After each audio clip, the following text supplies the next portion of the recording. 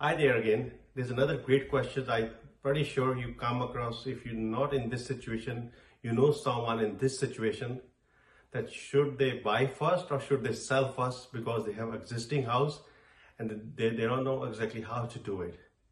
And they're right. It's just a big question, and if it's not done right way, it could cost you of hundreds of thousand, few $1,000s depending on every situation, and also it could gain you good amount of money if it's done the right way. So it will be based on particular situation where you are, and it would be depend on which market you are. Is it market going up or market going down? So every situation is different.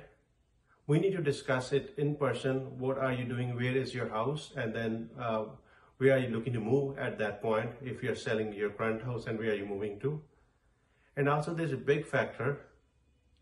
As I said, it's both sides, selling first or buying first has its own pro and cons, own positive and negative.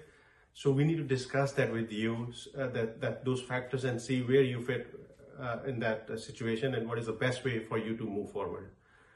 So like to know more about how to do it, handle it, and then what is the best scenario for you, contact me. I'll be sitting with you one-to-one and discussing that with you, how to move forward, and it's done hundreds of times, and it's been very helpful for my clients. Until meantime, have a great day. Enjoy the weather. Thank you.